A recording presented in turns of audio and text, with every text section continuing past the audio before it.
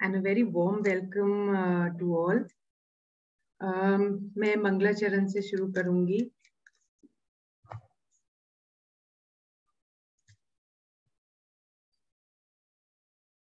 ओंकारं बिंदु संयुक्तं नित्यं ध्यायन्ति योगिनः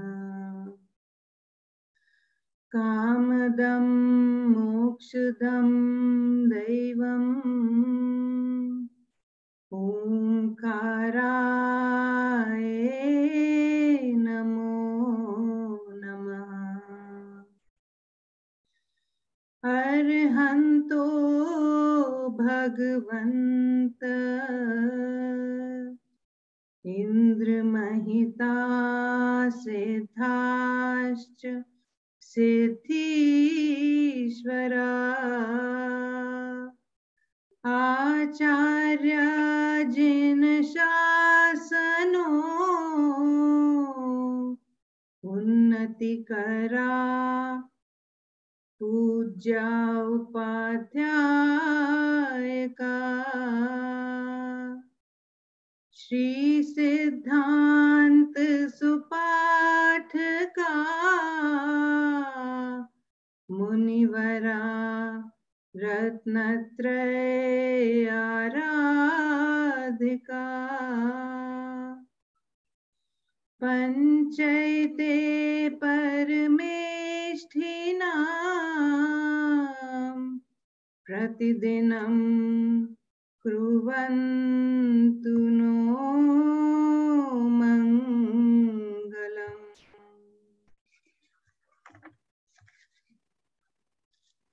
Now I present a bhajan which highlights our soul journey and who we are.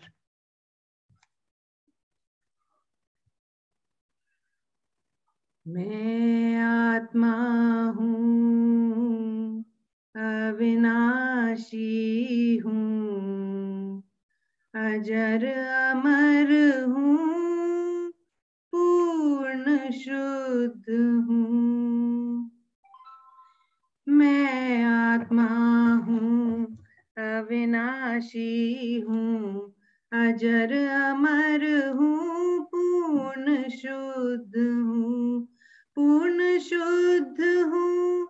मैं आत्मा हूँ, पूर्ण सत्य हूँ. मैं आत्मा हूँ, अव्यय अक्षय.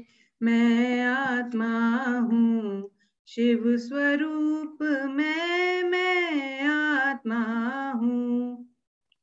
नहीं करता हूँ, नहीं खोता हूँ, नहीं वक्ता हूँ, नहीं त्राता हूँ, साक्षी भाव हूँ. मैं आत्मा हूँ, ज्ञाता दृष्टा. मैं आत्मा हूँ, ज्ञान सूर्य हूँ. मैं आत्मा हूँ, शक्ति बिंब हूँ. मैं आत्मा हूँ, शब्द नहीं हूँ, रूप नहीं हूँ, रस भी नहीं हूँ, गंध नहीं हूँ, स्पर्श रहित हूँ. मैं आत्मा हूँ, अमूर्तिक हूँ. मैं आत्मा हूँ, ब्रह्म स्वरूपी. मैं आत्मा हूँ, अरहंत रूपी. मैं आत्मा हूँ, शस्त्र काट नहीं सकते मुझको, अग्नि जला नहीं सकती है, पानी मुझे भिगो नहीं सकता, हवा सुखा सकती नहीं मुझको. शांत स्वरूपी मैं आत्मा हूँ, सिद्ध बुद्ध हूँ. मैं आत्मा हूँ, मैं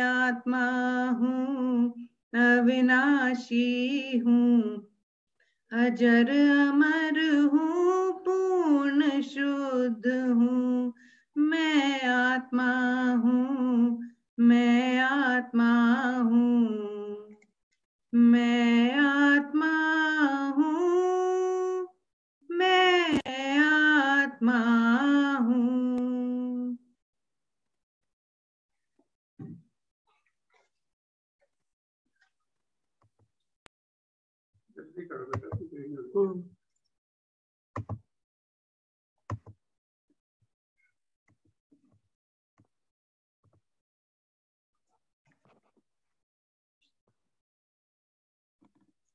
Thanks, Dr. Suganji Jain, for the kind introduction. I join the family and you all in paying my tributes to late Srimati Kanta Jain and wish that she continues to be beacon for all of us. What Dr. Sugan Jain has briefly given was perhaps the summarization of the art presentation I'm going to say. I'll try to elaborate it on but before I proceed further, there are certain disclaimers. It is though medically oriented, but I'll try to do it as simple as possible. So those people who want to pardon me for the medical, less be medical, do so. The second point is, I'm directing my lecture or my deliberation to the younger colleagues and hope that the elders will teach me rather than I'm speaking for them. So the younger colleagues, if they can be motivated, that will be my main process.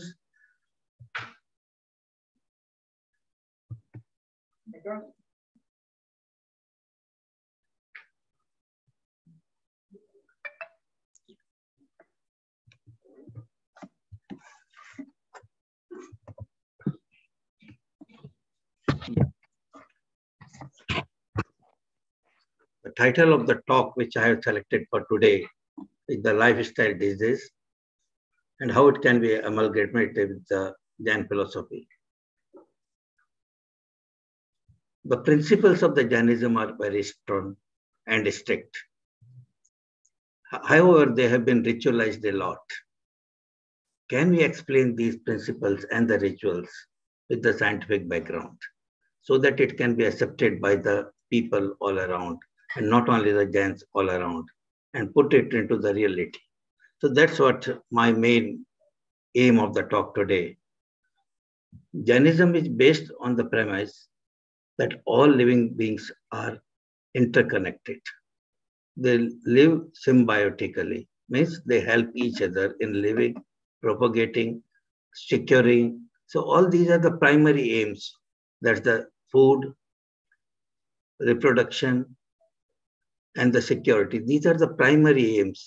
And we all are meant to complement each other rather than fighting for that. That's what the problem is, and the Jainism gives an answer to that one. I'll also stress that Jainism is not a religion. It's a philosophy or the way of living. So by labeling it as a conventional meaning of the religion, you will be distorting it and putting it into the controversies. Now, there are host of the lifestyle diseases, host, and the spectrum is increasing. You take even the smaller diseases like irritable bowel syndromes, bronchial asthma, chronic obstructive lung disease, but the major or the common one are obesity, overweight, hypertension, diabetes, heart disease, cancer. These are the major ones which I'll be stressing, but there are a host of the one where and other conditions which or other terms which we use are the other than lifestyle psychosomatic disorders, where the psycho adds to the soma or the disease or the physical illnesses. So these are the words where there, but I'll be stressing only on the common lifestyle disease. If you look into these ones, they don't occur in isolation. Like a obese person is also prone for the heart disease He's also prone for the osteoarthritis. He's also prone for the obstructive apneas, diabetes, heart disease, and so many. So it doesn't occur in isolation. It all depends upon your constitutions, that whether you are prone for and the lifestyle triggers it. So these are the diseases, they were not there. They just manifest once the lifestyle changes. So if you are with the nature, if you are nurturing the nature, you are not going to get, or you are not, at least you are going to halt them and slow down their progresses. So basically, the lifestyle diseases are partly under your control. That's what I want to stress, that even the cancer, which is uncurable at the present, they can also be minimized, or their progression. And even if you develop cancer, they can be made more tolerable to you. So these are the points which will be stressing on the one. It is pertinent to note that the osteoporosis, which is characterized by loss of or the reduction in the bone mass, is also because of physical inactivity and the faulty diets. Your diets are not good one. So basically the majority of the diseases, if you look into, they are either because of the physical inactivity, battery is low, your physical inactivity, or the dietary. So these are the two major pillars or major reasons for the causation of the lifestyle disease. So these are the, I have tried to list them. They are not the total, but non-modifiable. You cannot change your age, which is progressing. You can't change your gender or the heredity. You just carry them. But blood pressure, cholesterol, diabetes, now they are either product of the lifestyle disease or that themselves causes other lifestyle disease to progress. Dr. Suganji has already told you, mental stress is one of the point.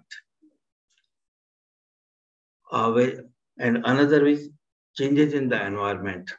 Partly we are responsible for changing in the environment, smoking, faulty nutrition, and the sedentary lifestyles. So there are many factors. Why we have come to this stage? What are the modifying factors? Either it is the influence of the time, westernized culture, where we are getting more materialistic than to the spiritualist, and the peer pressure, the most important one. Our diet is now packed with the packaged food and the drinks. We are eating root vegetables or not, that's another point. Late night eating we'll be touching later on, and laxity in preparation of the meals. So these are some of the modifying factors which can be strongly addressed with our things.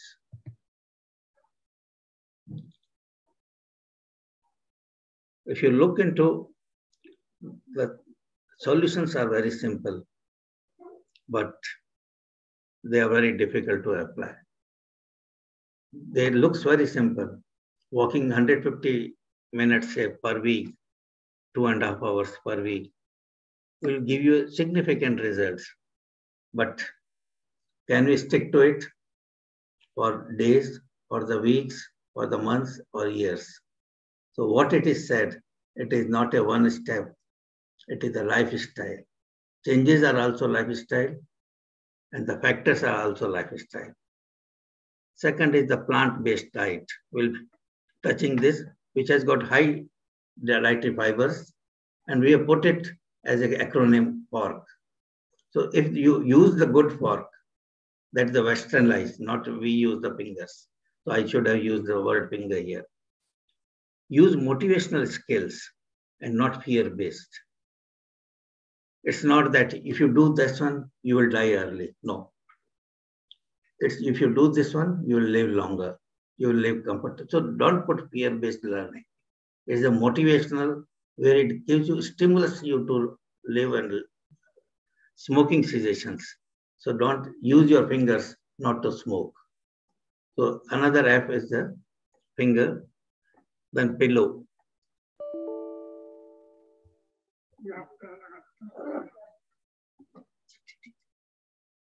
Okay, I'll be, it just gets moved from here. Stress reductions, adequate sleep, and be part of a spiritual community. So these are some of the points. If you go into our theme of the today's lecture, Jain practices perhaps addresses most of them. Might be there are some limitations I'll be touching in the end, but most of them can be addressed if you adopt a Jain lifestyle or if you look into. But again, I'll not given this one these limitations. Most of the religions they talk in the same language but in a different way. So we are not saying it is only the Jain. It's the all religions. They talk in the same things. Be plant-based. Be stop smoking. Stop drinking. So they are the common one with each one of us. The three jewels you already are aware.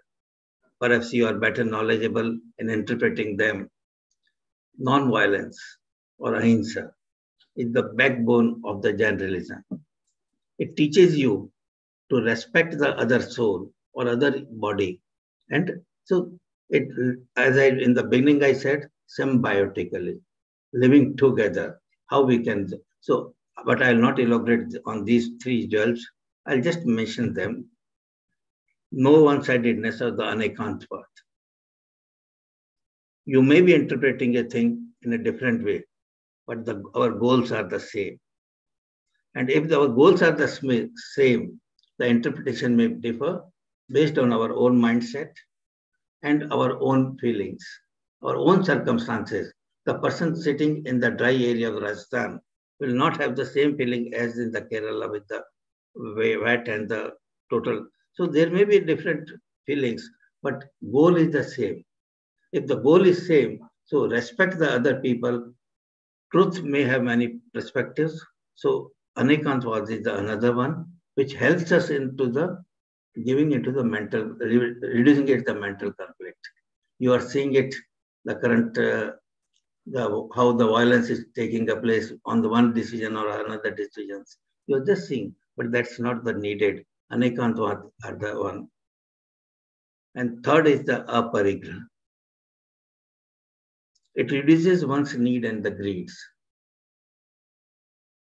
If you got, and once you adapt this particular principle, the losses with the storages and its wastage which occurs with the holding the things goes much down. It means the natural sources are curtailed.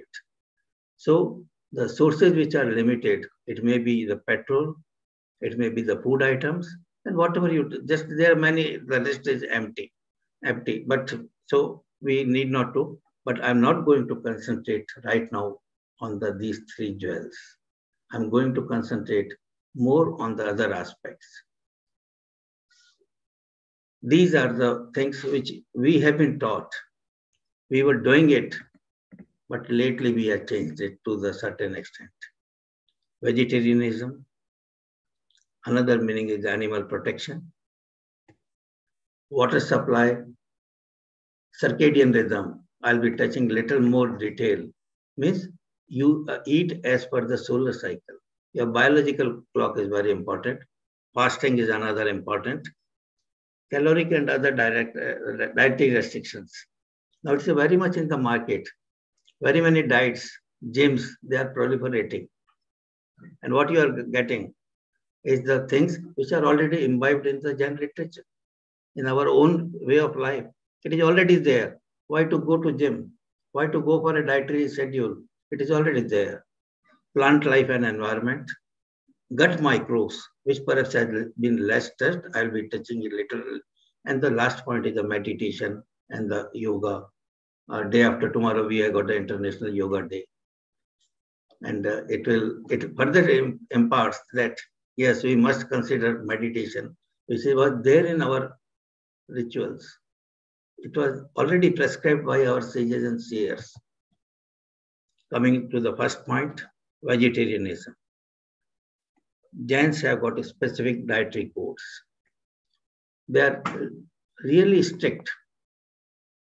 And they are basically on the non-violence. Though to survive, one has to destroy somebody else's life.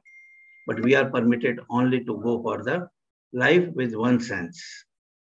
One sense is only permitted, which means the organisms in the other simple language which are not moving.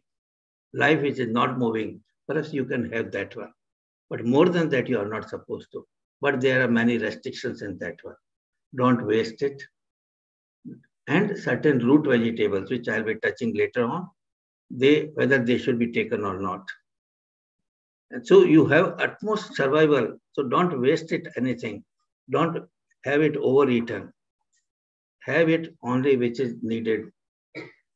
But very good point in the Jain dietary practice. It looks into the nourishment, ethics, and the eating practices. Another important point from the neurologist point, it modulates our mind as well. Our thoughts are also improved with the vegetarian diet. I'll be touching it as well. And why we need to look into the diet once again. Our dietary habits have recently changed a lot.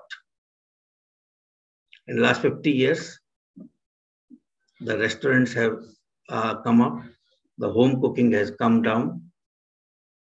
We are now slave of the taste, swad. And if you go into any hotels or any say in your own building, if there's some fragrance is coming, you always get attracted to it. So is it correct or not? A point which you have to think over. Because of that, we are with the indiscriminate, every time eating and overeating. So these are the points which we are suffering from this one.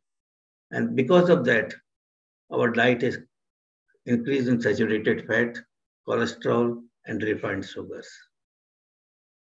And now we are asking for whether Kellogg's muesli, obviously there, and there are costly alternatives. But it was not recommended. Refined sugar was not recommended in our diet. It was the complex sugar which was recommended in our.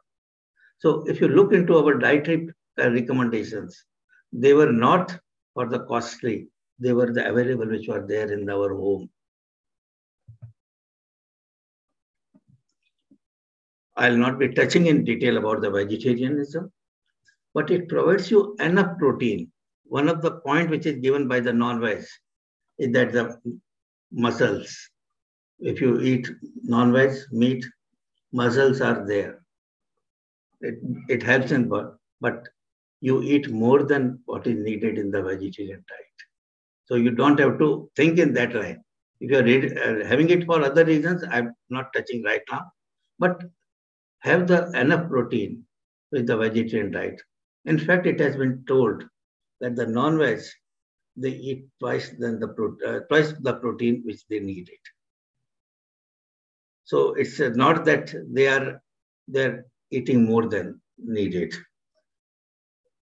And otherwise say they eat more protein, have more strength, more stamina and other things, but that's a hoax. That's not a true picture.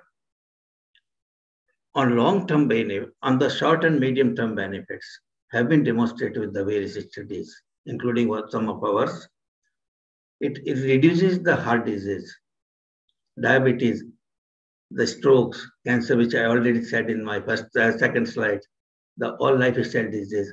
With the vegetarians, their incidence comes down. So you can think of an important, which has been told in the introductory lecture today. Psychologically, vegetarian diet is more related to the decrease in stress, anxiety, negative emotions. It is more associated with the positive emotions like love and compassion. Happiness is much more. So why to go for? Important point, it modulates your gut microbes. I'll be touching microbes later on towards a favorable diversity. It means your stomach itself or the intestine, not the stomach, but intestine, act as your own doctor for you. And if you have the vegetarian and non-veg will have the different things.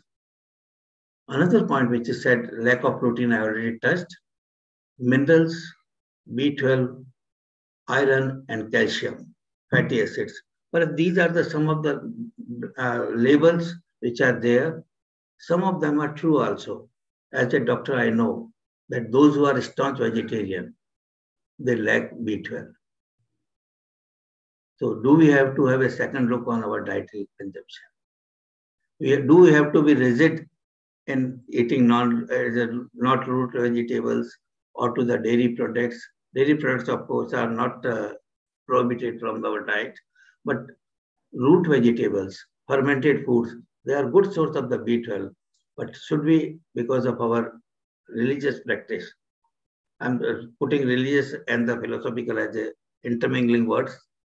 So should we go for that one? Another is iron and calcium. If you are having enough dairy products, calcium will be there. But mind it, all the things, particularly the B12 and other, they will be only where the life is proliferating. This is a bad word, but unless the life is proliferating, you won't have the B12. So that's why the people who eat non-veg, they never had the B12 deficiencies. But it's the vegetarians, staunch vegetarians particularly, they suffer from the B12. And in my practice, I often I provide supplements, which is not a good one. I'll be giving a solution later on. Coming to the nature. Our nature is, we are developing from the herbivorous. We are from carnivorous, we are coming to the herbivorous. Carnivorous means those who eat flesh. And the herbivorous, those who eat plant-based. Our body is turning from the carnivorous to the herbivorous. Right now we are in a middle stage omnivorous. We eat for the both sides. Our nail, mouth, particularly the teeth, they are meant for the grinding the food, which is not there with the people who are, or animals who are with the eating meat. So they just swallow it. If you see the back molars, they are just grinding like your mixer. It grinds the food. It chews the food. My parotid glands, it chews the food, and then it prepares the food and then put it in my stomach. The stomach needs less acid because the part digestion has been done in the mouth. So they say always, we have been taught that digest the food as much as possible. 32 times, many times the proverb says, 32 times you digest, you chew, and then you swallow. So your mixing is there. So you need, the stomach has to do the less work for you. So the pH of the stomach is not that acidic as in the non-veg. So our stomach as a pH is 4 to 5.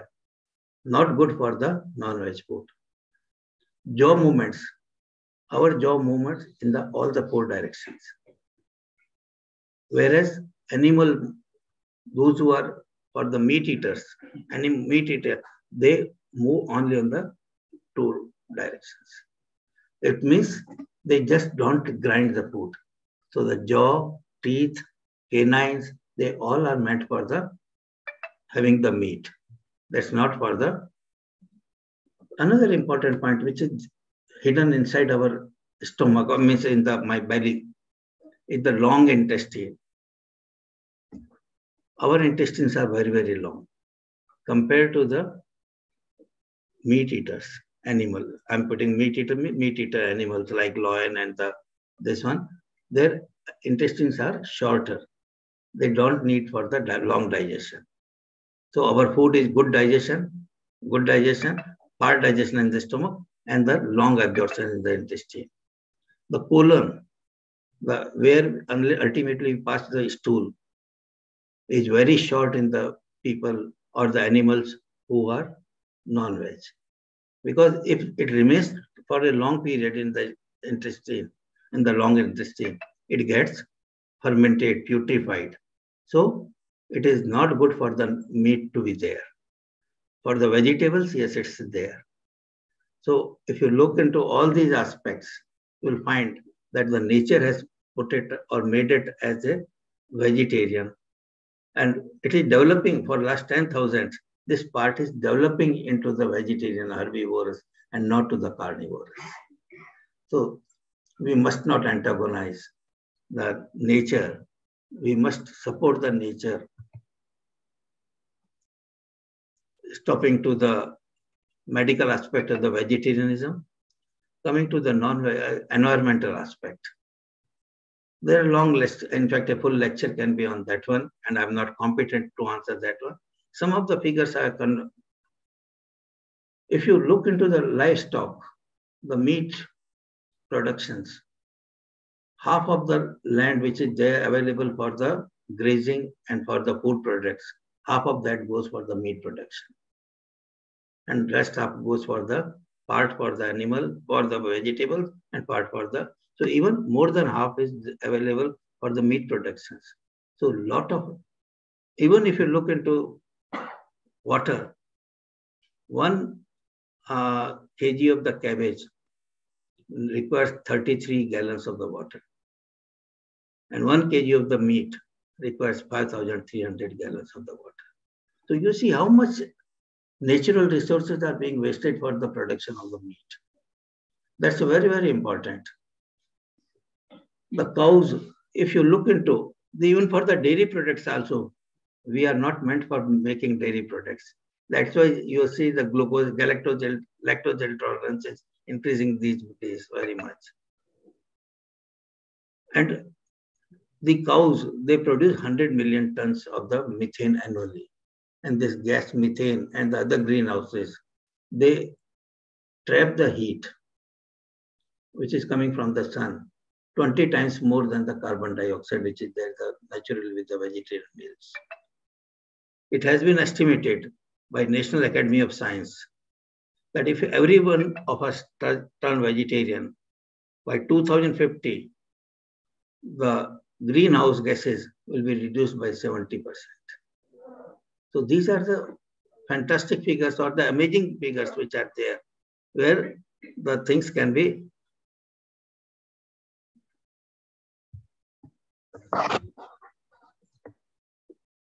So sorry for that.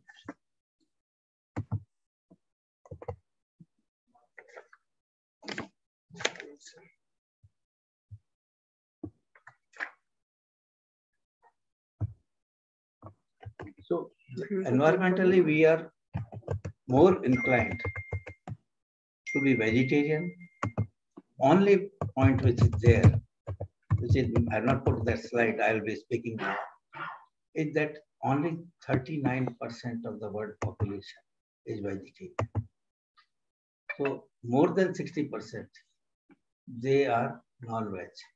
If everyone turns vegetarian, where will you produce all these vegetables? That's one of the argument which is coming all over. That's the one point. That the can we afford to have everyone to be vegetarian? But yes, our ultimate aim should be vegetarian. We'll be coming to this point later. No, I'm comfortable, sir. Oh, yes, yes. If slide set. No, yes,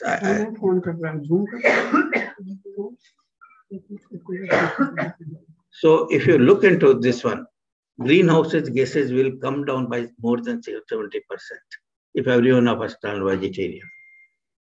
The carbon emission, which is 57% with the meat and the dairy products. Dairy products also are equally blamed for the environmental degradation, where the plant-based food has got the 50% of the greenhouse or the carbon emissions.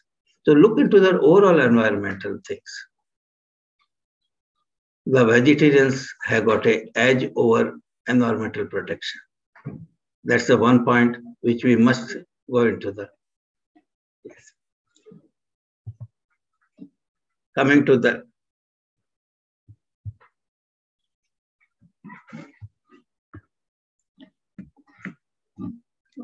shifting from the food to the water. Filter water is the scientific.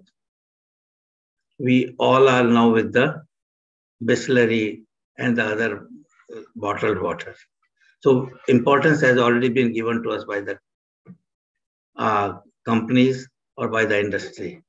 The filtered water, but this was already there in our, to have the safe and drinking water was already there in the, whether it was boiling the water, filtering, straining it through the cloth, or putting the rock, the dust, the ashes in that one was already there, and the element or the principle was safe and drinking water. The safe drinking water was the principle, was there already imbibed in our philosophy. And we, industry have cashed it, but we have uncashed it. We are putting it into the more costly things. We all are going into the bottled water, which is very costly, may not be correct one. Even people say, if you put ash in that one, it makes the water more alkaline, which is the real. And some industries are coming with the alkaline water, which you are getting either mineral water, alkaline water, rather than going into the acidic water. So Jain is prohibited from unfiltered water. That was there already in our things. If you look into livestock, they account for 50% of the water consumed in USA. Even Jains have gone one step ahead to that one. Filter the water through a strain, through a cloth, and put that organisms which are there on the top of the straining, put back into the water. So not to stop or not to destroy that or small organisms. So the practice of Jivani or Bichavani was already there. Whether we are still following that one or not, Jivani, they call it Jivani.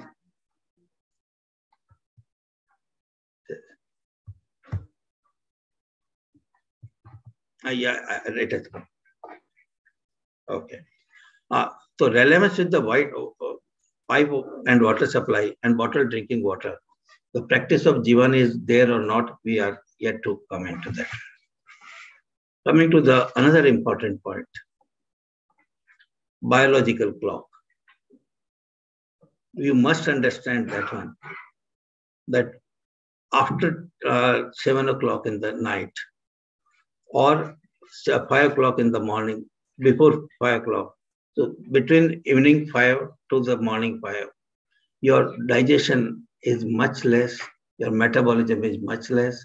So the circadian rhythm or body rhythm tells us to have the water only, or the food only during the period where we are active. If you go into the English literature, eat like a king, have the lunch like a common person, and the dinner as if you are feeding the enemy. So follow that one. So switching to a heavier breakfast, the 3 meals a day, all the 3 meals to be very strong one. Breakfast, lunch, and dinner is not a correct one. This is a new invention which has come up recently.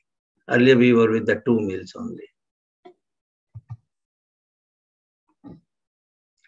This I often ask my students, name the vegetarian animals who eat during the night. There are very few animals which are nocturnal, like deer or this one hippos. They eat in the night. Otherwise, most of us, and except for the human beings, no vegetarian animal eats in the night. Thanks to the curtains, the artificial light that we have switched over to the light.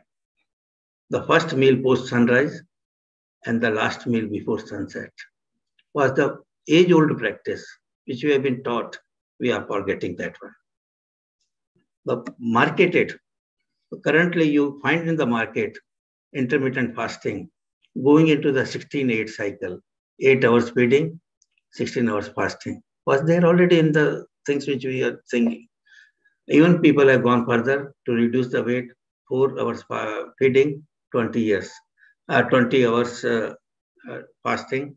So that was there already there. Principles of but Jainism unfortunately has highlighted more on the ahimsa, that more bucks are killed in the night. That's why they thought that it should, but it has got a part of the scientific way also. Whether it was there in our literature or not, we need to look into that one.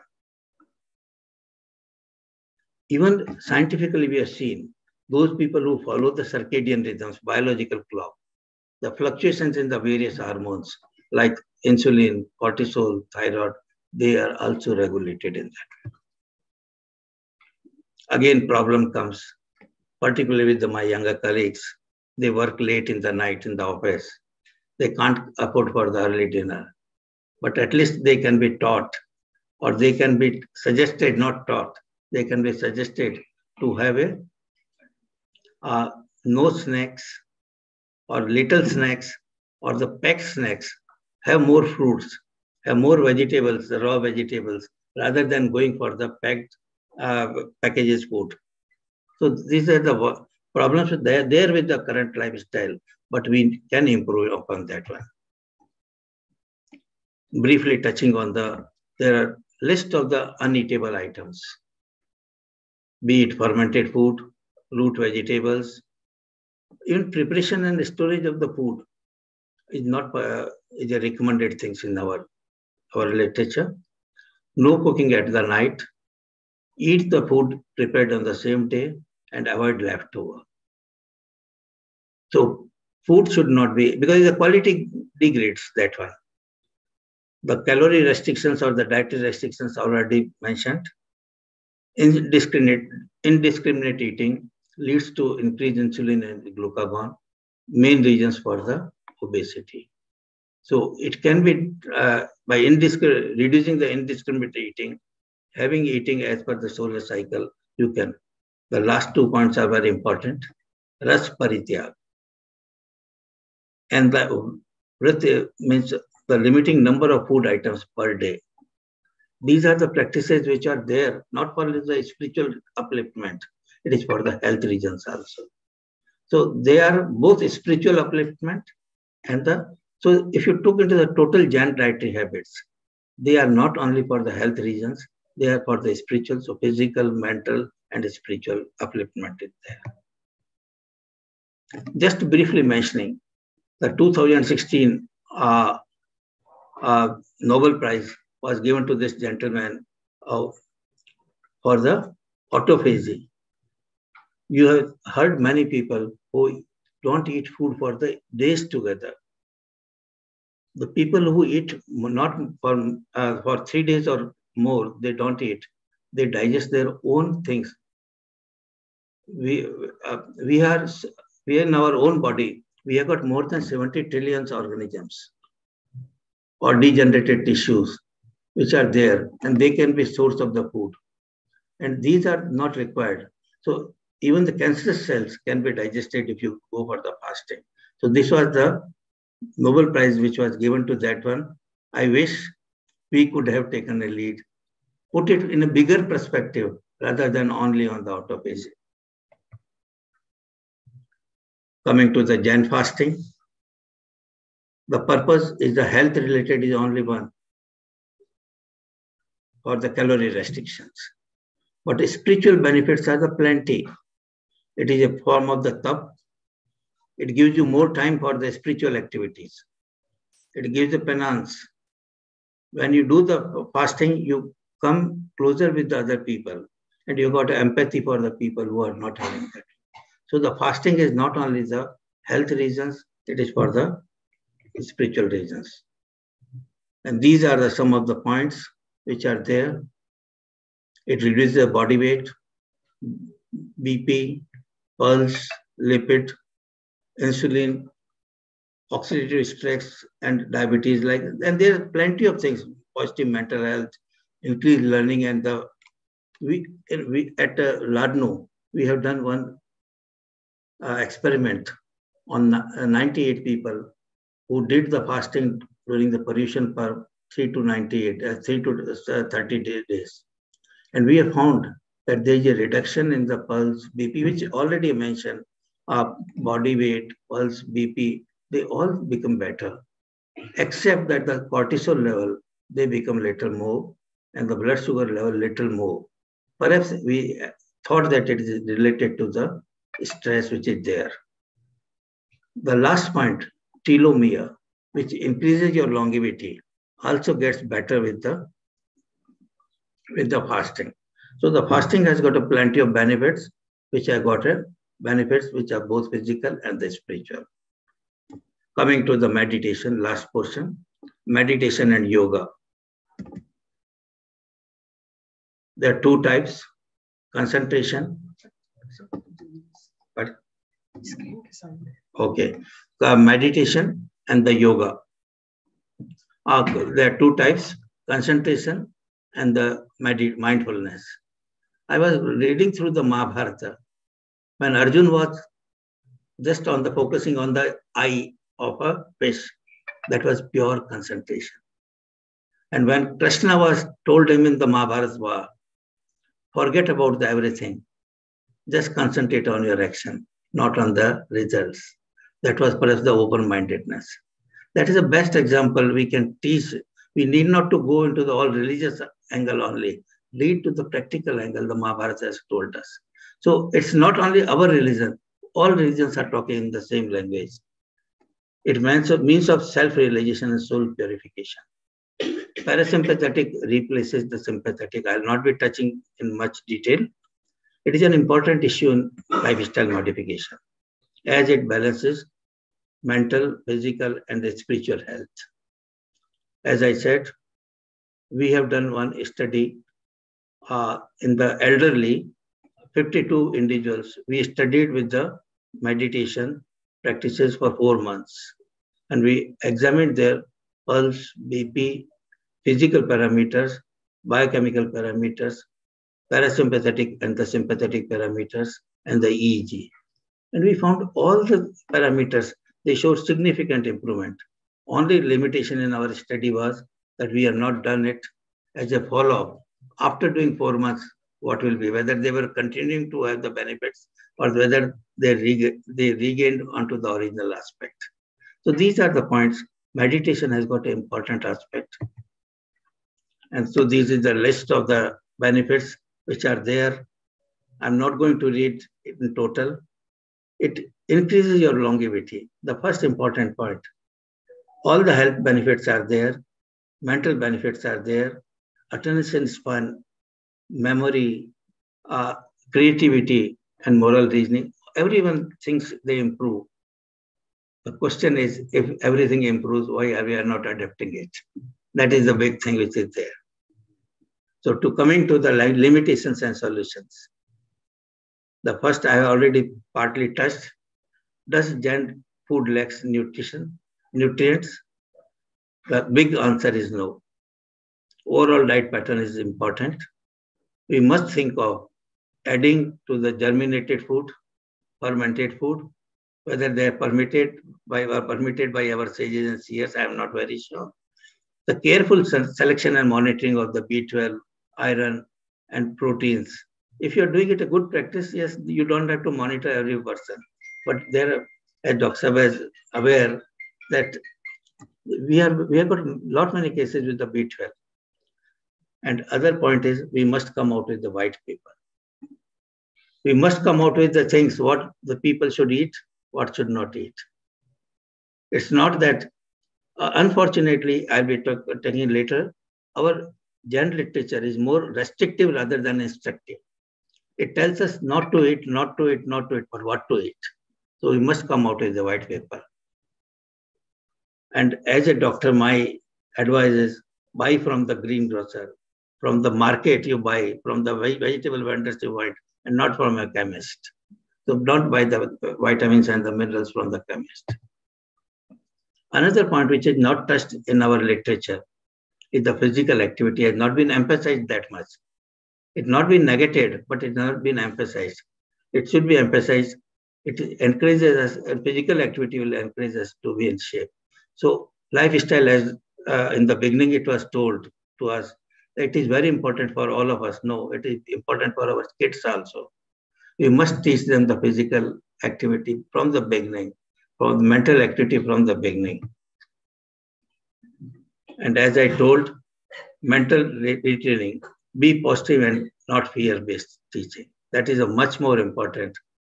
Why are we getting not accepted by our younger people that we are putting fear-based technology and not the positive? We must put it as a role model. What we are preaching, unfortunately, in the last 50 years, the preaching has gone down and the practices have gone up. So I always put it as a quotation, ये दर्शन का विषय है, प्रदर्शन का विषय नहीं. We are now जैसे अठाई करते हैं, it is more propagated rather than being practiced. That's it. That's if the people, the things which we are celebrating, the celebration is not the part of the Atai. I'm talking all the things, whether it's Tela or the Atai or the Arti, whether you took it as a. So, and the next point, which we must learn from our younger colleagues, mode and content of the delivery of our literature. That must be modified. It's not only simple thing, I said all good, all good, all good. If it is good, then why I'm not able to reach to them? Another point, which is perhaps the last one, we are host of trillions of the microbes, more than 70 trillion organisms. I'm hosting them. So they are within me. They are not within me, I am part of them. So I'm one of them, I'm one of that 70 trillions. And type of diet plays a major role in deciding what type. If you keep the gut microbes in a good way, your health is going to be better one. And if you just keep on killing with the antibiotics or with the certain detergents or with the chemicals, you are going to harm the positive bacteria also. Probiotic and prebiotics, they are not recommended in our diet. So they must be considered that yes, probiotic, prebiotic and fermented food should be considered in our diet. Last point which I said, Dravya Hinsa, physical violence is much detrimental than the mental violence. Time doesn't permit me to tell you the story, but in the northeastern part of our country, where the people were staunch non-vegetarian. But when I came to know that perhaps I was more insect than them. They were staunch non-vegetarian, but I'll tell you the reasons if time permits. So it's an gut health and microbes is an evolving field, and we must do the experimental and the clinical research whether the Jain diet can influence the gut biome and how we can modify the Jain diets. Sorry, sir, last slide. Ritualistic to reality. Jain principles, as I said, they are more restrictive than the instructive. We must change our habit of being restrictions only. Put more instructive, what one should do. We have great missionaries in the past. Our forefathers, they have established many good institutions, many good things they have done. They have established the colleges, they have established the food places, other things. But perhaps we are doing it more for a few minutes, few days, or the few weeks. We are not doing it as a perpetual. We are glorifying the rituals, as I said few minutes back. Are we ready to accept the new ideas? That's another point I wish to address to you. Incorporation of the new communication methods I already told. Unfortunately, in this materialistic world, extreme austerities are not suitable. So we must modify. We continue, so our sages, seers, and the staunch Jainism, they continue to practice the extreme austerities. But we cannot recommend or we cannot say those who are not doing, they are not good one. That's why. And last point, popular and easy to understand literature must be produced. I'll be just giving these slides. To summarize, lifestyle choices are the cause of chronic disease. Our genes are like a storehouse or like a bullet, like a rifle. And the lifestyle choices, lifestyle practices, they are like the bullets. So unless you fire the bullets, the rifle is not going to work. So have your control on the lifestyle or the bullets. Nurture the nature. Be with the nature. Perhaps this is the single lesson which I learned till today, is the nurture the nature. Find out every answer in the nature, follow the nature, be obedient people of the nature, you will be successful. It should be a lifestyle and not a sporadic event for today, tomorrow, or the weeks. No, it should be lifestyle things. And diseases are also lifestyle. Practices should also be lifestyle. And we must scientifically analyze our literature to enhance physical, mental, and spiritual health, ecological, and the environmental benefits. The small increment changes, they will bring big changes in the given time. So we need not to worry that we can't do the big things. Thanks a lot.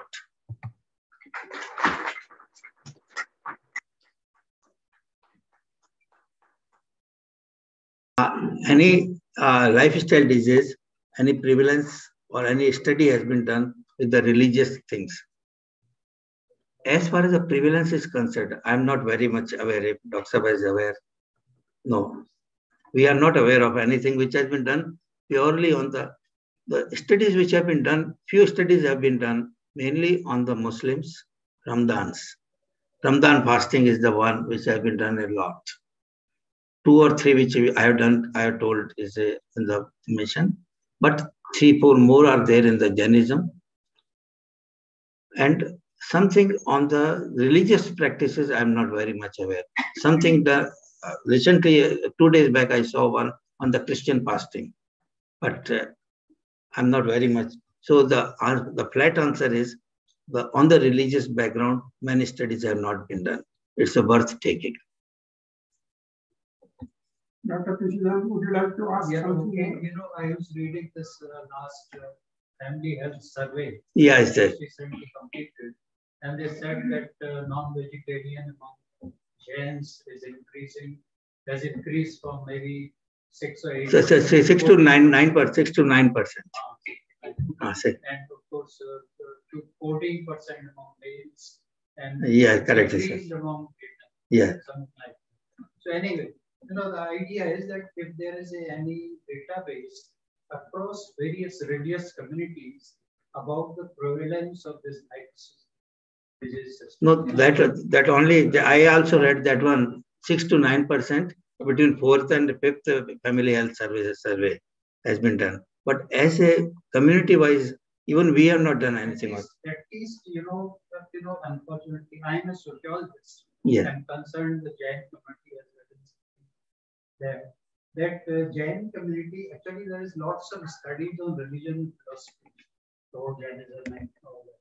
But when it comes to Jain community, how it is changing, what is the style, what are various profiles, then there are hardly any studies.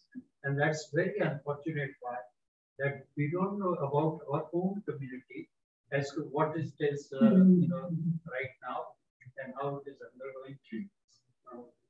So this is, of course, a health survey. That is another part. Yeah. Essential part of any community.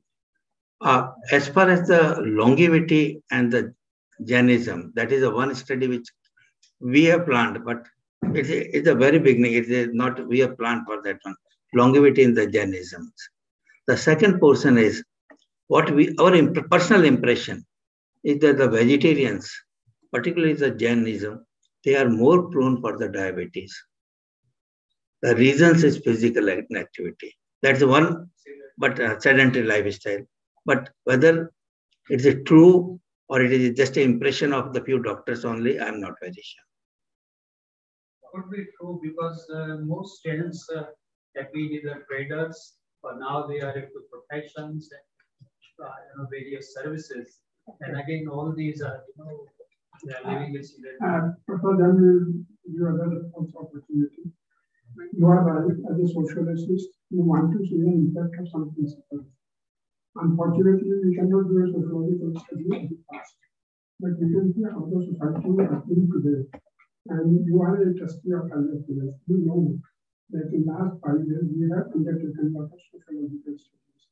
And we have commissioned Professor Sanchetee to undertake a similar research on these issues. So he is going through the process. Even if they are sociological, it will be the medical. And I think you are right. I personally have observed, and a question comes in my mind. Why do our sadhus live so long? Average of a sadhu is 85, 90. Why do they live so long? They are naked, they eat only once a day. They don't do any physical exercise. So this question is never seen. Now, why are, it's a bad question, why are Jains fat, obese? Most of the Jains are obese. Vegetarian and joint. Because we build the point, our lifestyle has changed. हम इसके गुलाम बन गए हैं vegetarian इसके गुलाम बन गए हैं quantity को do और टाइम को these are the things that will come. Now Saman, you have some questions? There were 2 questions on the WhatsApp. There are 2 questions on the WhatsApp. I'll you have something? Yeah. Small thing. He's Dr. Jain, he's a internal medicine cardiologist. There's a take that हम जैसा खाते हैं वैसा बन जाते हैं. It's a common. Yeah, it's a proverb. And you said in Northeast they're more non-veg, but yet they're more non-veg. Yeah. So I just want to clarify. Because time doesn't permit me to, I'll tell you that they were non-veg. Even a lion is also non-veg. But he eats only what is needed. I eat what is needed plus I store what is not needed. In that way, my reason was that one. Why I am non-violent? I am more violent because to grab from him, I put mental hinsa. To grab from him, to deprive him, I do that one. That was my reason of saying I was more insulted because for him, after having his meals of that non-veg meals, he doesn't bother for anything. That was it. Okay. From the Zoom, we have a question from Anita Jain, who is the next speaker. And she asked me, can intermittent fasting be okay for those with hyperthyroid? Perhaps yes. The answer is yes. But she must consult a doctor. What is her status of the hypothyroidism? It is only biochemical or is it clinical? And what is the severity of that one? I have a question. Just if I can answer the first 2 questions I said. One is they have asked for the importance of the root vegetables. Can you open it? Root vegetables, why they are important or they are not important. Root vegetables have been prohibited from the Jains because of the lot of microbes are there. That was the basically that one. Perhaps killing them in cooking is bad. But having them raw, is it correct or not? That is the very important. The second point is probiotic and prebiotics are bad because again the same point. They are with a lot of microbes in them. And again I said in the beginning that I am yet to have a good study in which the Jain diets can be correlated with the microbes. Perhaps we have to modify our aim of cooking or method of the cooking to see that we don't harm too much microbes and still have the benefits from them. So to have the microbes, benefit from the microbes, that is much more important rather than condemning those microbes and say don't eat probiotics, root vegetables, fermented foods and so on. Yes, sir. Your questions. Okay, now we have a lot of questions on the Zoom. So, Kishan, you have given a lot of time. The chat, we have person with the question. How to chat? Can I see the top? How can I see? What's it? You can show me how much.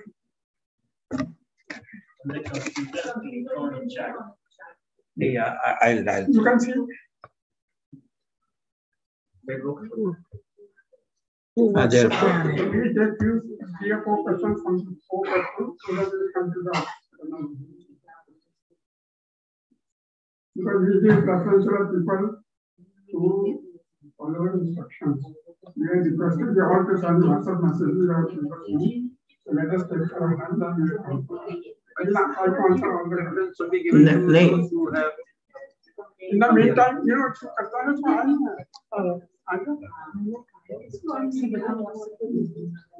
when you do it, so you know, let's see. We have some technological snap, so it will take few question. You were saying something. And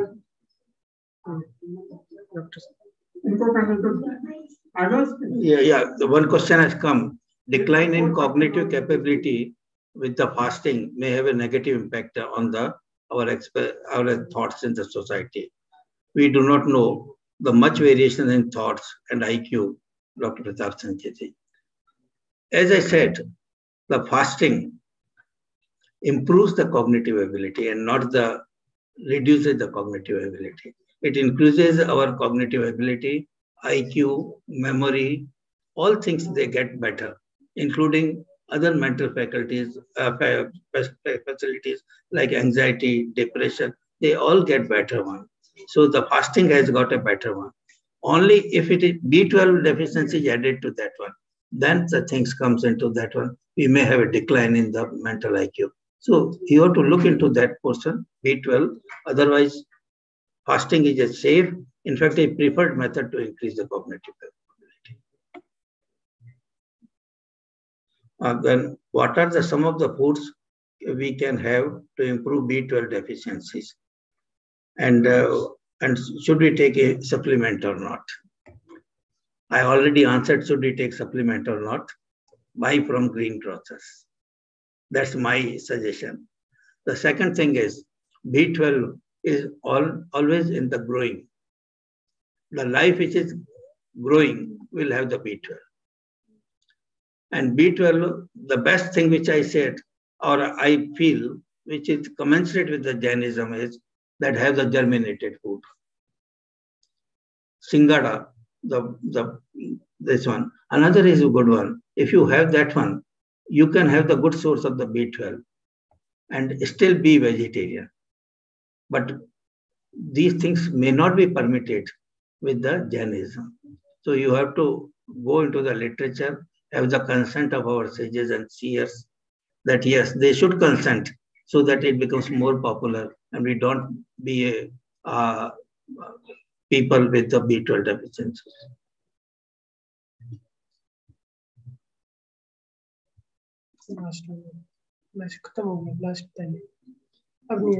What are some of the foods we can consume? We are already tested. Yes. Can I ask one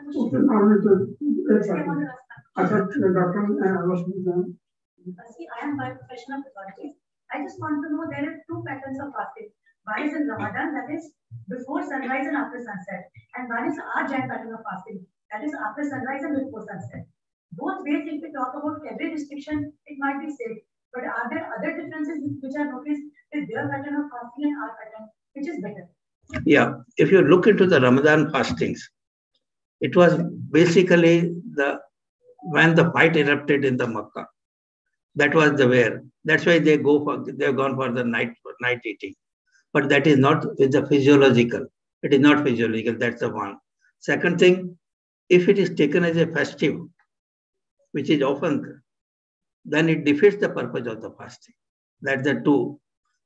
Whereas in the Jain fasting doesn't tell you have to eat in the day also. It is a Jain way of diet. So Jain way of diet is as good as the Ramadan fasting in the night. So we are almost doing it. It's he's always doing that one only. That the fasting which is equivalent to the Ramadan fasting. But he's doing more physiological than this. So benefits will be more this type. Yes. Actually, the Ramadan fasting is following the circadian cycle. Following because the circadian cycle you mentioned that slow down at night. It's Yeah. following that a bit, isn't it? No, it doesn't follow it. They eat in the night only. Oh, Ramzan, they eat in the night only. I think it is more, the basis for Ramadan, the basis for Ramadan fasting is more religious, ritual, rather than anything to do with that.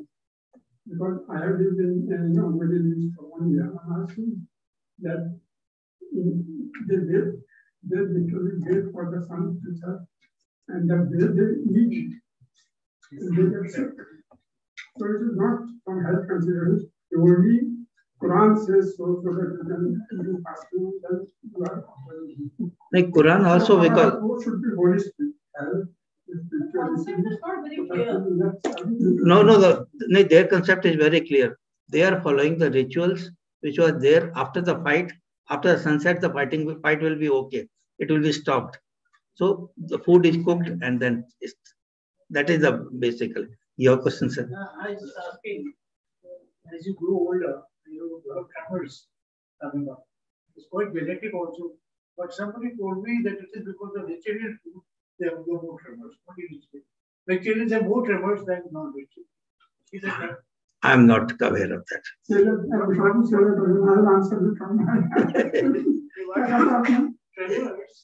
in the old age, when I had tremors in time.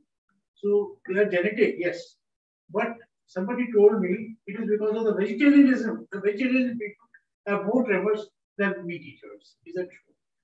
I'm not aware of that. So just to build on that, maybe there's a lack of people. Yeah, it's a, Which could lead to. Yes, I suppose. Yes. If you permit, yes, please, sir. The problem comes, and we said we should have a balance. We should look fiber, we should look for vitamin, we should look for protein sources. Now the trouble happens that I like potatoes. So I must have potato in the morning, I must have potato in the afternoon. So I've seen from my, I like, like, for example, chana and grass. So when I eat, I get this, my asthma will, become very active. So we have to see ourselves. Why, it has nothing to do with food, vegetarian or non-vegetarian. Vegetarian also has problems. Vegetarian also falls sick. Vegetarian also has stress and strain in diet. So we have to see our food habits, our lifestyle, the quantities, etc. And then the problem is the consultant. So it has to be. Can I ask you one question? So somebody said that you should study religious studies in this fasting. Now, don't you think it can create a conflict if we do religious studies, of course, on different religions, and if Muslims say it is right and Jain said, and if we start doing this kind of research and study, don't you think it create more differences in religious debate? Ministry of Defense 5 years ago, they did a clinical study. They sent doctors like Jain and the army people to Ahmedabad during summer ceremony. The Jains observed fast for 15 days, 20 days continuously. How is their system getting affected? Is their body degenerating or regenerating? And these are medical studies. And their objective was to see if they can fast here. Can we use these techniques and something so that soldiers on Kargil and others can survive on those. So there are researches going on like that. Dr. Sudhisha had done. Dr. Sudhisha and other people yes, did. People are saying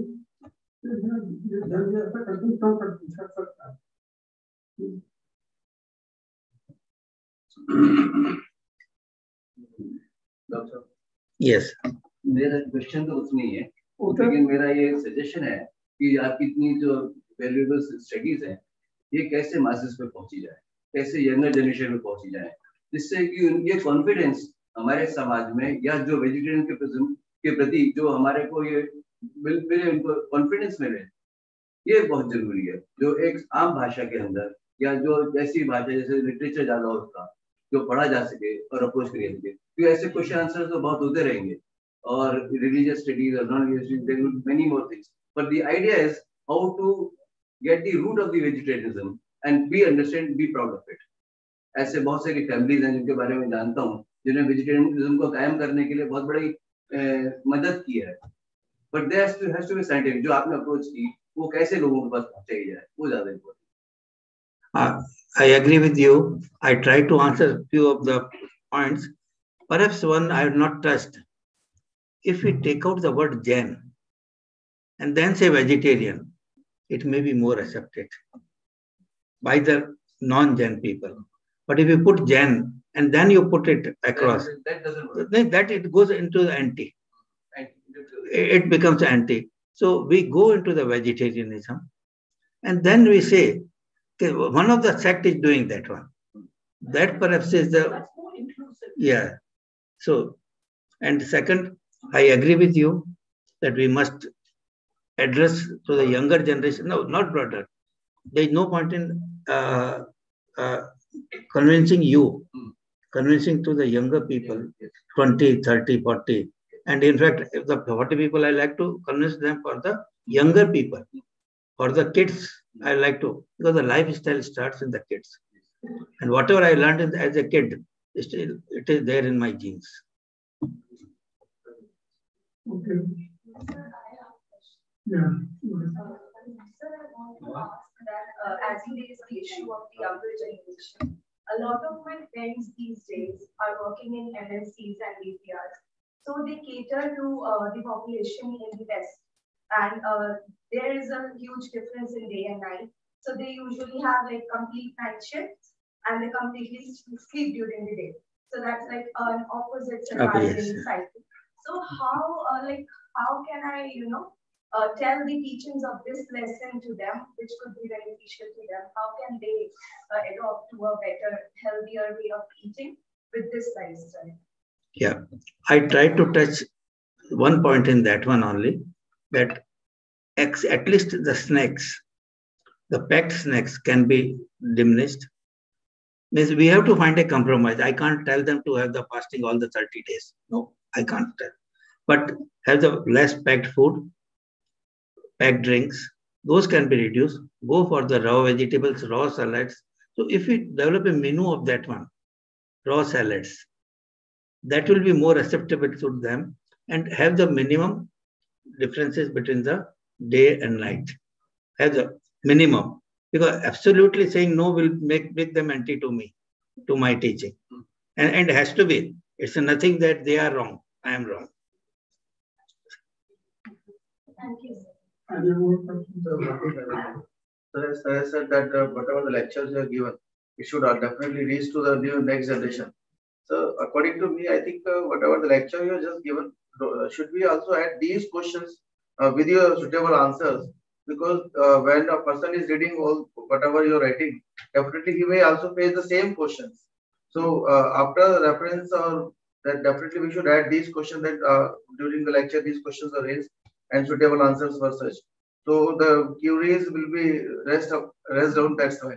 So requesting is whatever the questions are raised, please mention these things in your answers. Again, agreeing with you. Yeah, regards. Question and answers are better part of the presentation. Definitely. Don't have enough time. Just concluding remark.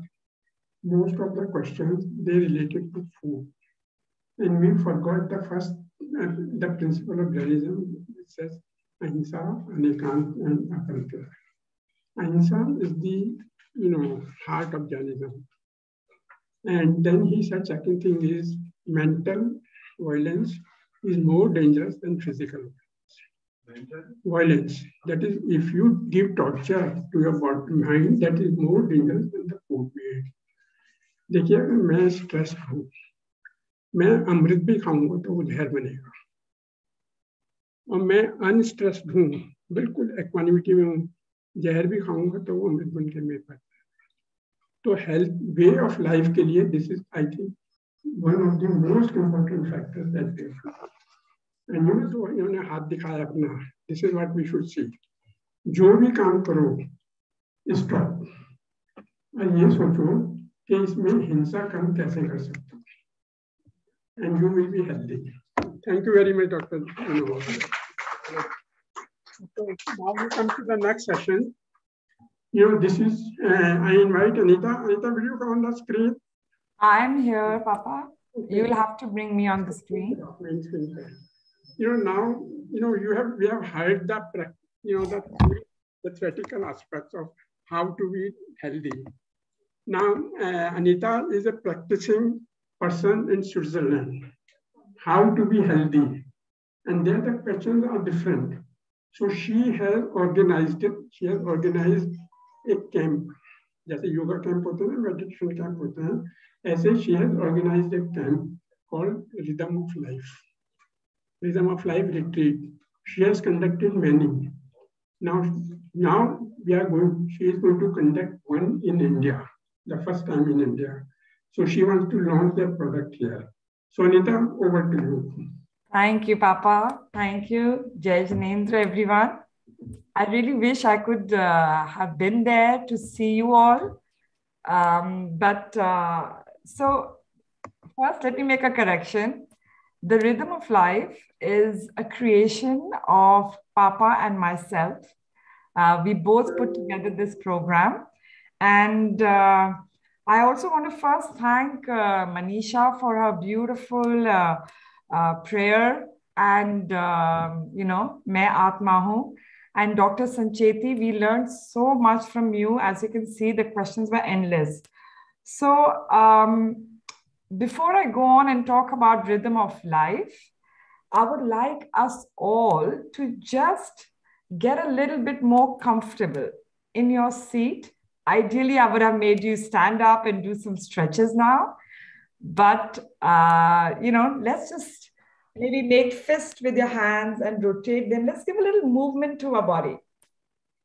We spoke a lot about food, and Dr. Sanchetee also talked about movement and how sedentary lifestyle can cause diseases as well. So just give little movements to your hands. You can wiggle your toes. If you want, you can turn your head left to right.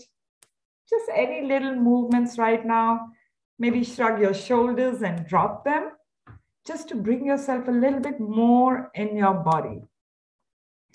Now, wherever you're seated, take your awareness to your feet. Notice how your feet are placed on the floor. Notice how your hips are on your seat.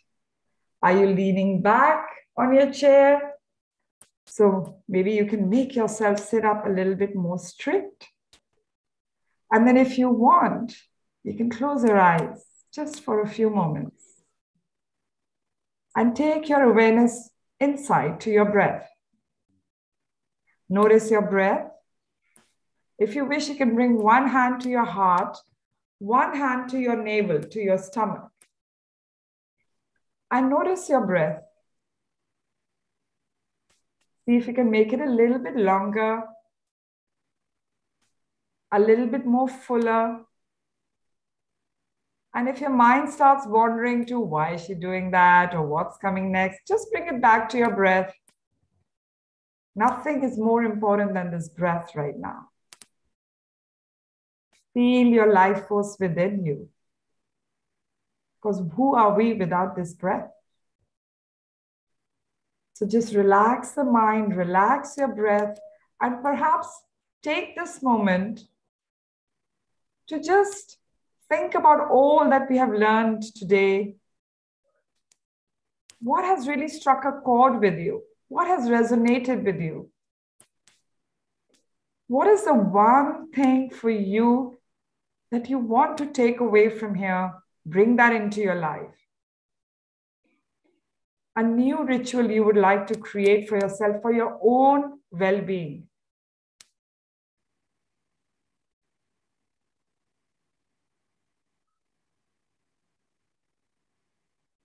Use these few long breaths, these moments of silence, just to become clear on that one thing. And when you feel complete, you bring your hands together, rub them, and then take your warm, healing hands and cup your eyes. open your eyes and welcome back. So I hope that all of you found for yourself at least one thing you would like to do differently from now, inspired by the teachings from Dr. Sanchetee. Now, Dr. Sanchetee himself said, it looks simple, but it's actually difficult to apply. And Dr. Sanchetee talked about moving from rituals to reality. Because what are rituals? They are habits. They are things we do repeatedly.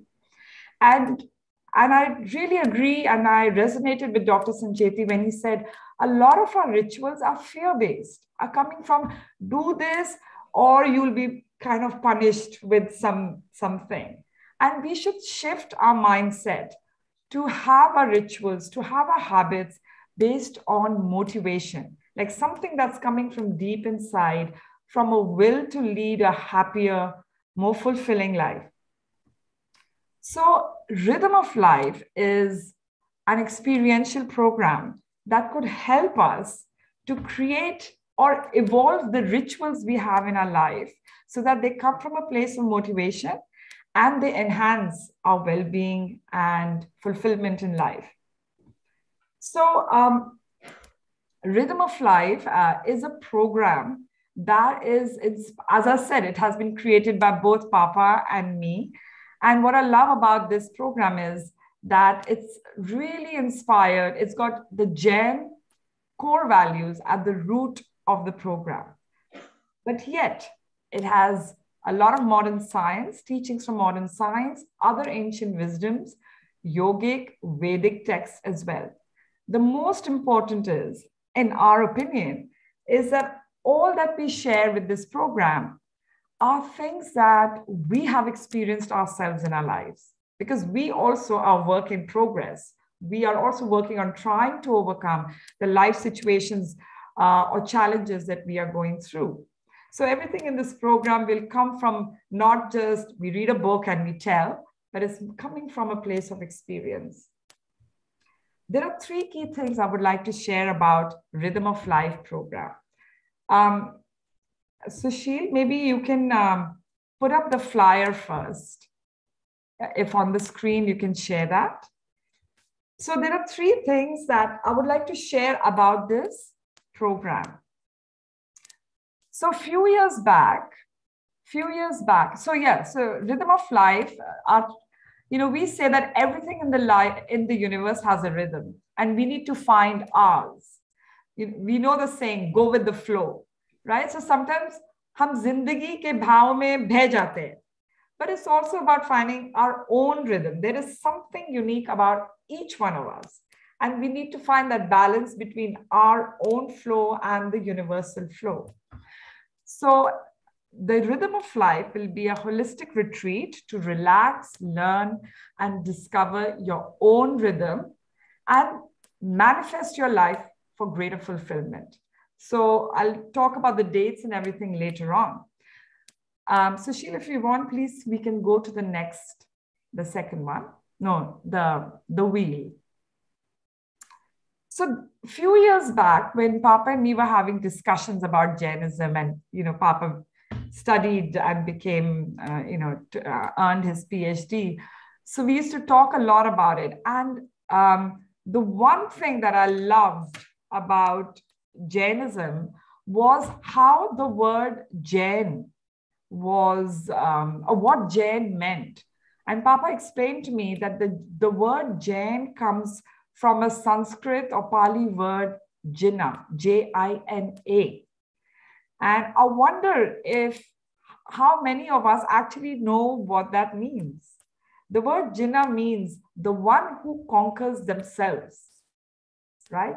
The one who is a spiritual conqueror. Now, when we read Jainism, we often read this in context of Tirthankars, and all the practices are defined to achieve that state. But to be honest, we all are householders. We want to indulge in our life. So it's about how can we be the Jina, the conqueror of self, whilst maintaining a domestic and a worldly life. So for me, that was, when I learned that, I felt so proud to be a Jain, because that's what I want in my own life for myself. I want to be the best version of myself. And I want my children to be the best versions of themselves. So that is just what Jinnah or Jain is all about. How do we conquer ourselves, where the self is more our ego, our unnecessary desires. So just becoming clear and working hard in our life to elevate ourselves, to achieve or to grow spiritually and achieve more fulfillment and balance in life.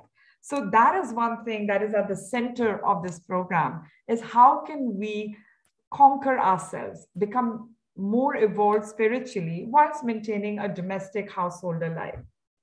Number two, the second point in our program is, as you can see from this wheel, you can see at the root of it is a very famous Jain way of depicting who we are. So you can see we have these layers, the body, the soul, etc.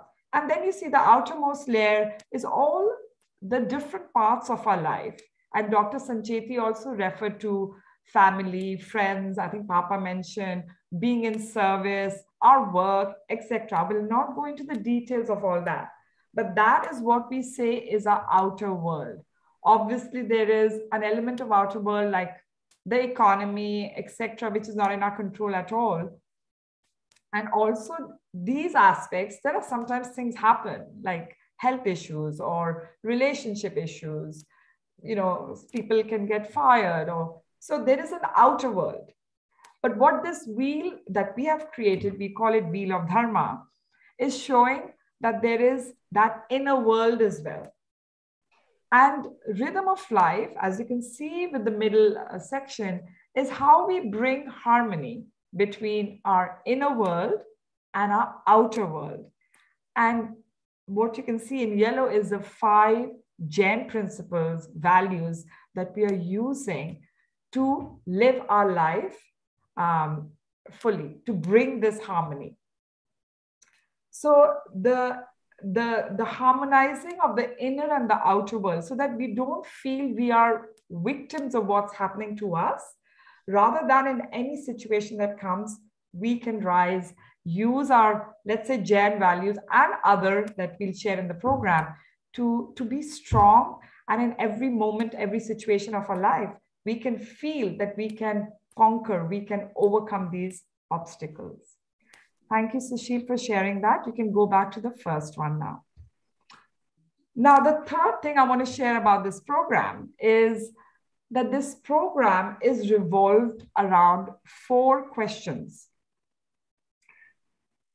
First one, who am I? Of course, we define ourselves by our names, etc. And I don't want to go detail into it, but these are the 4 questions. Who am I? And Manisha, when she opened the program, she sang the most beautiful, it's one of my favorite prayers, Main Atma Hoon, right? We listen to this, we listen to its words, they are so comforting. How do we bring that into our life? How do we live it? How do we just bring it to a prayer we hear to actually live it moment to moment? So so who am I is one of the 4 questions we address. Second question, why me? Why is this happening to me? Why this only happens to me? You know, and we often have that question. So we'll go deep into why me? What's my dharma? What's my purpose? Where dharma is not religion, it's more to what's my purpose for living or in my life? And the 4th one is, now that I know my purpose and who am I and why is this happening to me, how do I live my dharma? So these are the 4 questions, and we have put together this program. We're going to launch it in November 11th, 13th will be the first one in Pune. You will receive all the details via the flyer. The details are also there on the net. And we hope that some of you would like to join. It is sponsored by Jain Education, JEIS. And if you have any questions, you can feel free to send me or Papa an email, and we'll be happy to talk to you further about it. Thank you. Over to you.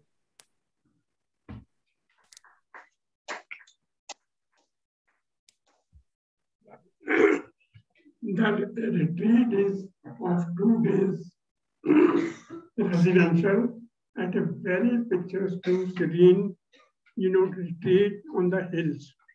It's a unique, you will feel as if you are in heaven. So we are going to organize it for 2 days there completely. And this will be,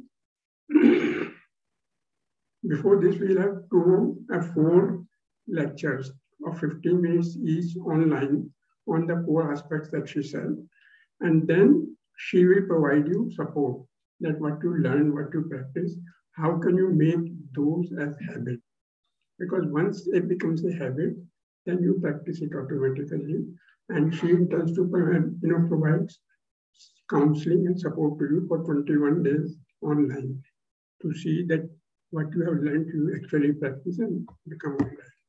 So the pamphlet is there with you. If you want to know more details, QR code है उसको करिए, अपने camera से, and you will have the brochure, the procedure, and other things to do. Thank you very much, Anita. Okay. Now we come to the last part of this program. I'm trying to make it a family affair. Okay. So you met my daughter. Now I invite my son, Dr. Professor Jain, to come over and summarize the proceedings of the day and propose a vote of thanks.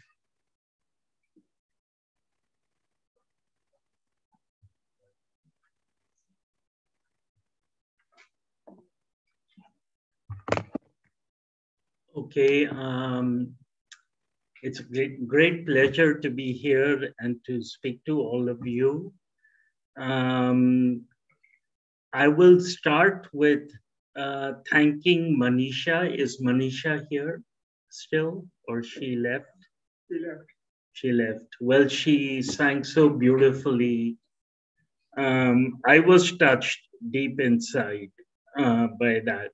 Now, in the remainder of the few minutes I have with you, I'll start with a point I disagree with in the conversation so far. So it's like pulling the devil out of the hat. Then I'll move on to Professor Sanchetee's talk on lifestyle, diseases, and Jain philosophy.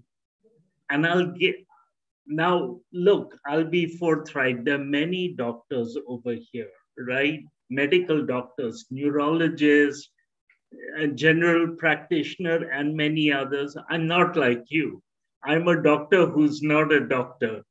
So by any means, I'm not, let's say, in the element, okay? Nevertheless, I will give my take on the conversation as a Jain. And finally, we'll have conclude this session. So first of all, what's the point of contention or conflict I had on my mind? One of the things which came up in this talk is maybe the concept of vegetarianism will diffuse much more easily if we separate it from Jainism. Now the question, I thought about this because it's really, really important. And I think a good part of the talk from various sources, the audience and doctor as well, revolved around this point. Let me ask you all a question. Would a Muslim tell you to read the Quran and say, hey, this is not Islam? Would a Christian tell you to read the Bible and say, hey, this is not Christianity? Then why on the earth should we say vegetarian isn't Jain? There are many vegetarians who are not Jain, but we should be damn well proud that this is integral part of Jainism. And if we're not proud and we want to hide this, then we are not true Jains. We should admit who we are and tell other people who we are. And so this is my point of contention. We have to be proud. We have to be happy in our skins. This is a negative note, I admit, but I'll end the talk with positive. Very good. Everyone should. Yeah. Okay, now coming to lifestyle diseases and Jain philosophy. What I imbibed from you and in addition, Anita, is that there are several sources of lifestyle diseases. Overindulgence, anger, Papa, you said loneliness. As a neurologist, you didn't delve too much on it, stress. So I'll repeat these again. Stress, not in the same order. Stress, overindulgence, anger, and loneliness. Now, except for loneliness, perhaps, and I might be mistaken, each of these finds a solution in Jainism. Now, if you think about the three principles of Jainism, which you mentioned, you have ahimsa, anikantvad, and aparigraha. Now, try to relate stress, overindulgence, anger, and loneliness to these three principles of Jainism. Now, if you truly practice ahimsa, that is not only what you eat. Ahimsa is how I behave with other people also. If I'm not hinsak to other people, if I'm not trying to take what you have for my own benefit, if I'm more equanimous in this way, the whole concept of stress will be largely reduced. If stress reduces, then certainly I can vouch myself, neurological diseases will diminish, but many other diseases, cardiac diseases, other should reduce. So we made one association, overindulgence. What is overindulgence? This is the opposite of aparigraha. Aparigraha says abstinence. Overindulgence is the lack of abstinence. So actually, if you follow not strict aparigraha, but you determine your limits, because at the end of the day, we cannot be pure ahimsa, we cannot be pure aparigraha, or etc. Set a limit, and that will solve the problem of overindulgence. If you solve the problem of overindulgence, you will automatically attack obesity, which you mentioned.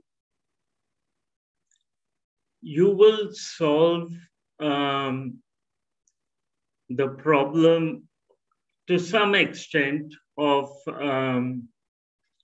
diabetes and many other diseases. So without going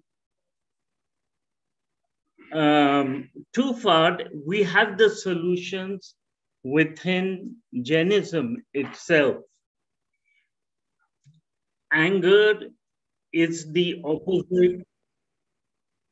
Anger is the opposite of non-violence. diabetes. That is another source of the 4 sources of lifestyle diseases. Anger is a big source. If we can eliminate that through the practice of ahimsa, we have made quite a big head start in combating lifestyle diseases. These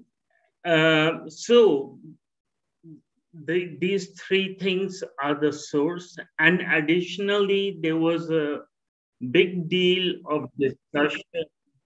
There was a lot of discussion about fasting.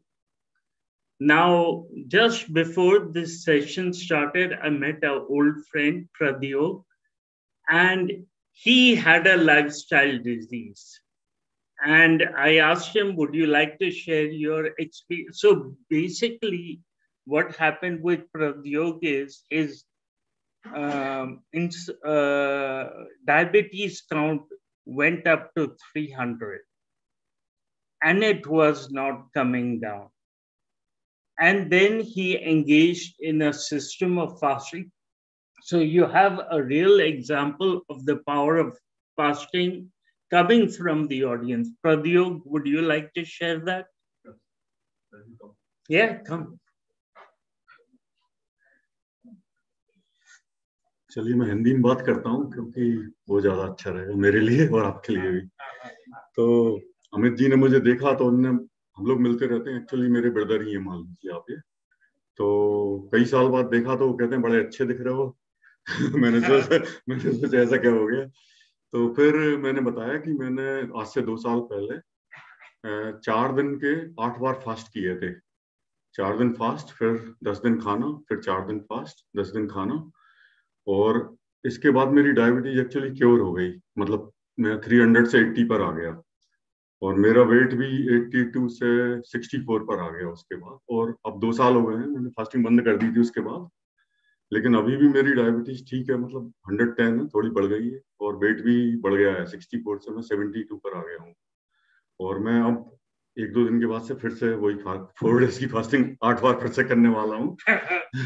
मैं रहता हूँ Netherlands में, तो मतलब मेरा luck था कि मैं आज यहाँ हूँ और इस वजह से मैं आ सका। तो thank you very much.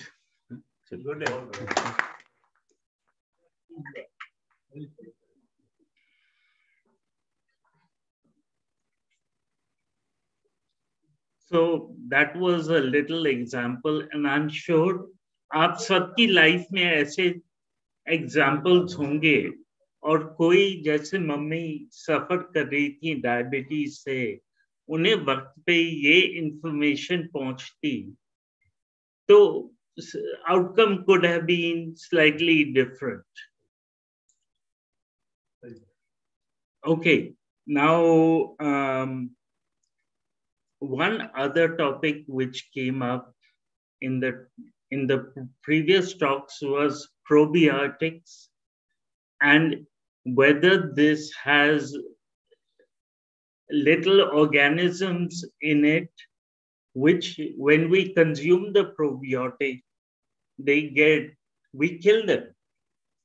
So actually I was thinking about this. Now I'm not a doctor, but I think the type of organisms, and Samat, you can correct me, which are in probiotics are actually bacteria. Am I right? Yeah. Now, bacteria is a part of the, is it a part of the animal kingdom or the plant kingdom? So then, as Jains, we are allowed to eat plants. तो ये question ही खत्म हो गया ना यहाँ पे, प्रोबियोटिक्स लो. So I just, this is one reflection I had. I'd just like to share with you.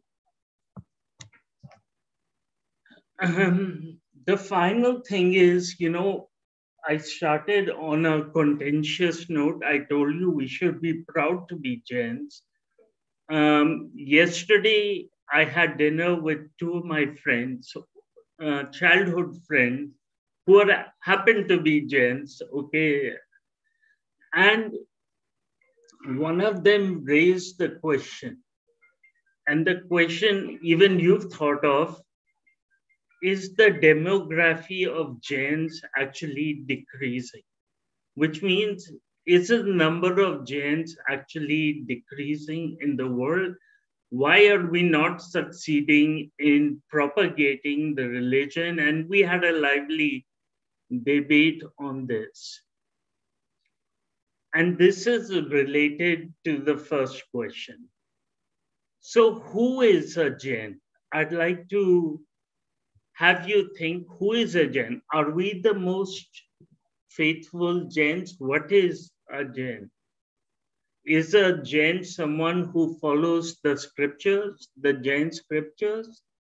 Is a Jain someone who follows ahimsa, aparigraha, and anekantvad? I would say a true Jain is someone who follows these principles. Somewhere along the line in the conversation we had today, I heard Jainism is not a religion, it is a way of life. If you accept that Jainism is not a religion, there is no God in Jainism, it is a way of life, then actually the numbers of Jains is not decreasing. ठीक है, एक जैन है मांस खाने लगता है, वो जैन नहीं रहा. ये सुनिए, ये सोचिए आप दुनिया में कितने जैन हो गए. Now, we just came back from Europe. We had a holiday over there. But the number of vegan restaurants in Europe has increased exponentially. Let me tell you, veganism is much more difficult than vegetarianism because you don't have any milk products. That means cheese गया आपका, दूध गया आपका, फिर बचा क्या? Vegetarian के ऊपर से ये भी छोड़ दो, और दुनिया लाखों करोड़ों की संख्या में ये अडॉप्ट कर रही है. अमेरिका में, यूरोप में, यहाँ पे इंडिया में तो पीछे पड़ गए. It's become almost a fad. Now, yeah, हिंसक हो गए, and they do it for two reasons only. Either there's a health reason, ये कम होती, or they believe in it, which means उनके अंदर से आत्मशक्ति से ये उनके विचार जागरण हुए हैं. कहते हमको गाय को नहीं खाना चाहिए, गाय के बछड़े से दूध नहीं लेना चाहिए, ऐसे ऐसे करके वो वेगन हो गए. So if you count these as Jains, and this comes to the original point of the label Jain, so these people are not labeled Jain, but you count them as Jains, तुम्हारी संख्या तो actually multiply हो गई. ये खुशी की बात है. So this is the note of optimism I'd like to leave you with. We should be proud of who we are. Thank you.